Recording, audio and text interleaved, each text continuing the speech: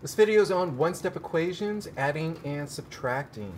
In order to do these, you need to know about inverse operations. Those are pairs of operations that undo each other. Specifically for this video, we're talking about addition and subtraction. Addition undoes subtraction or negative, and subtraction undoes a addition or positive. Remember, the objective for these is to get the variable by itself. Let's take a look at an example. Here we have x plus 3 equals negative 7, and I've already laid out some counters and a post-it to represent x as the variable.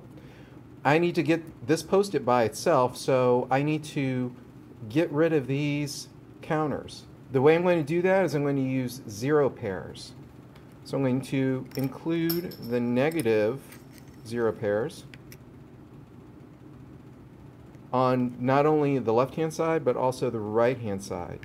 So I added 3 negative to the left, and I need to add 3 negative to the right. Since these are zero pairs, I can take them out. And what is left is 2, 4, 6, 8, 10. Since they're all red, it's going to be a negative 10. You could also do this numerically. I have to subtract 3 from both sides. That's our inverse operation. 3 minus 3 is 0, so I'm just simply left with x on the left-hand side. Negative 7 minus 3 is going to be negative 10.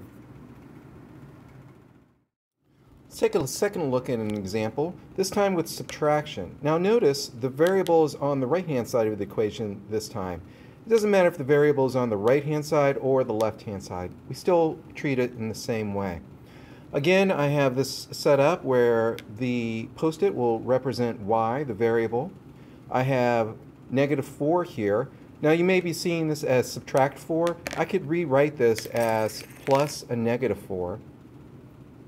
And it represents the same thing. So don't get confused with putting 4 positives down and then putting a subtraction sign in. I saw many students doing this, and that is a recipe for making a mistake. So make sure you recognize this as a negative 4. So there are negative 4 counters here and a negative 10 counters on our left-hand side of the equation. Just like the previous example, I want to put in a positive set of counters for each negative on the side with my variable. So I put in plus 4 on my right-hand side, and I'm also going to do that on the left-hand side, plus 4. Okay. So the right-hand side, I have 0 pairs. These are all matched up. I can take these off the board. I'm simply left with y here, or my variable. But unlike last time, this time I actually have some 0 pairs here as well. So I'm going to go ahead and take the 0 pairs off the board.